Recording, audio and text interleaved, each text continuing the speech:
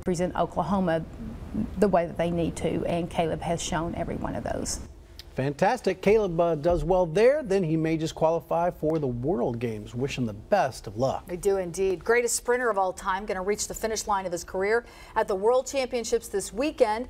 He's nearly 31 years old and unbeaten in 3 Olympics. Usain Bolt predicting one last victory in the 100 meters.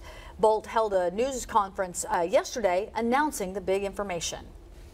Is there a part of you, even now, looking back at your career, you think, I may have even done that even faster? Personally, no. You know what I mean?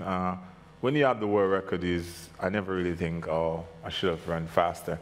I think my coach said that once, that I underperformed, didn't he? Well, he did great. The World Championships start tomorrow in London. It'll be fun to watch. Maybe we'll have some of the video coming up on Monday. He is the greatest of all time. No doubt about that.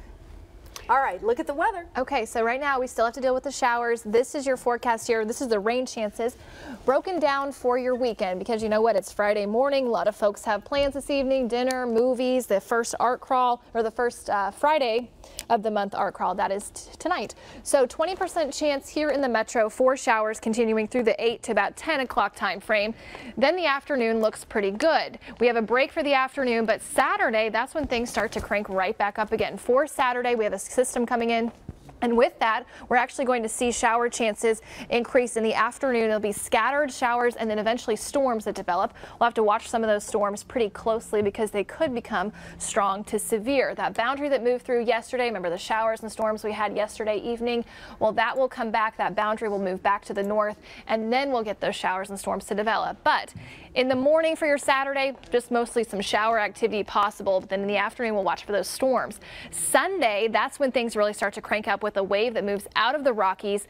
On Sunday, that wave will actually enhance our rain chances. We'll have some very heavy rainfall expected Saturday night into early Sunday morning. This system will slowly move off to the east on Sunday, so expect the heavier rainfall to be really to the east of Tulsa by Sunday afternoon into Sunday night, and then even into western Arkansas. 2 to 4 inches of rainfall possible by Monday, so we could have some pretty heavy rainfall to deal with.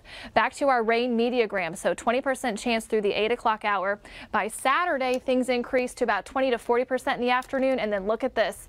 That's Sunday morning into Sunday afternoon, heavy rainfall expected here. So for our 7-day planner, 20% chance for your Saturday, increases Saturday night into Sunday. Those cooler temperatures, Rich, though, they last through next weekend. We'll talk more about that in a few minutes.